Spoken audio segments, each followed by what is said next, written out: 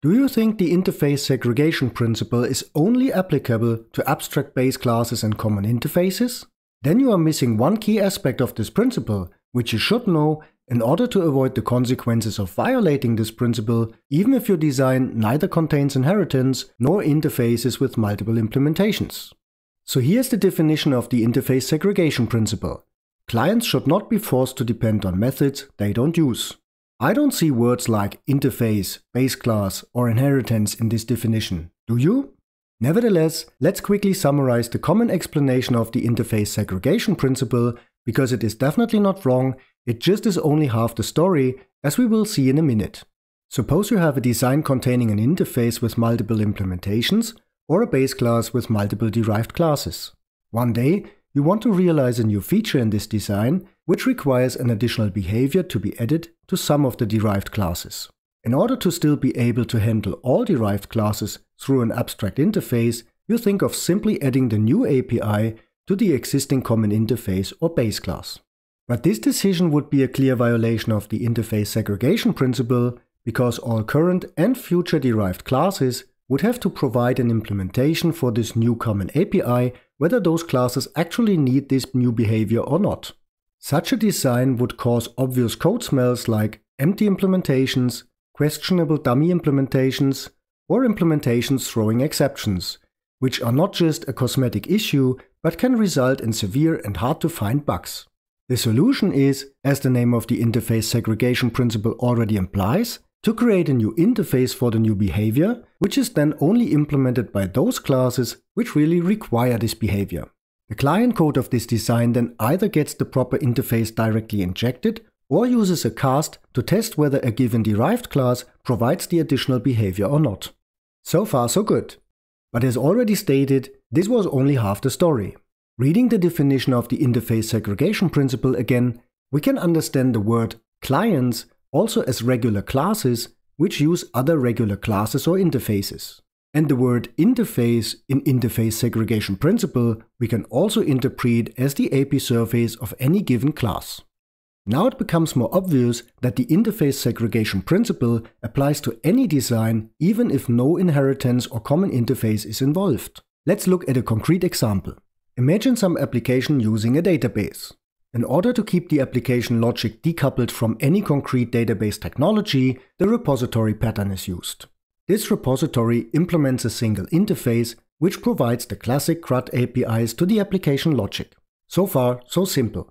Now imagine one day we realize that we need to collect some diagnostic information about the database to allow monitoring and analyzing the health of our application. To query these statistics, we simply add another API to the existing repository interface. And with this pragmatic design decision, our design is now violating the interface segregation principle, as the diagnostics module depends on the full repository interface, including all CRUD APIs it actually does not use.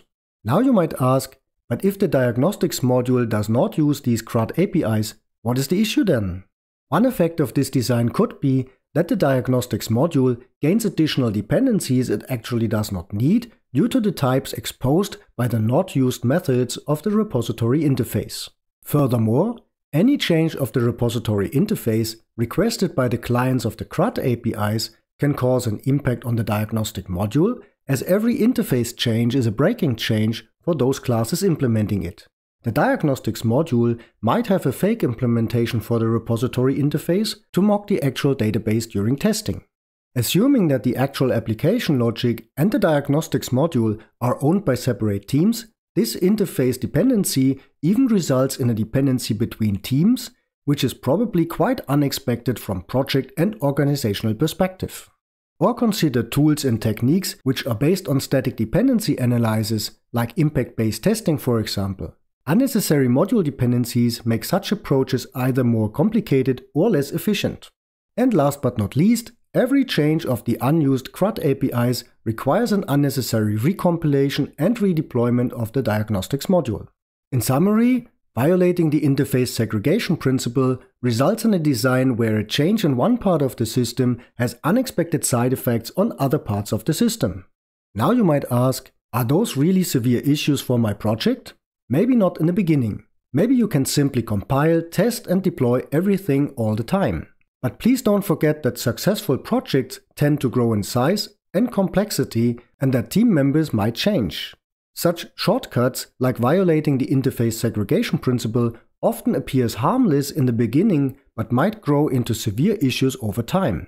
So my general recommendation would be to be aware of the possible consequences of violating the interface segregation principle and to address such violations early on. And especially if fixing such a violation is actually pretty simple. We simply introduce a dedicated diagnostics interface. This small change alone already addresses half of the issues mentioned. If we now even move the interface into a separate package, we could also fix the unexpected module and team dependency. Of course, if the new diagnostic interface needs to be changed in future, this would still result in impact on its clients. But first, as the diagnostics interface is rather generic, we can assume it is more stable than the repository interface. And second, the dependency from the application logic to the diagnostics interface is not unexpected. It is even quite likely that there is an explicit requirement for the application logic to support the collection of diagnostics information. Now you might argue, wasn't that all obvious? Why would one add the diagnostic API to the repository interface in the first place? Well, there are some aspects to consider. Simplicity. Extending an existing interface is just simpler than extending an existing design. Time pressure. We are probably all guilty of having made compromises the last days before an important milestone, or simply not realizing the consequences immediately. Developers who never experienced the pain of design issues probably have a hard time detecting such design smells. So here are some indicators of possible violations of the interface segregation principle.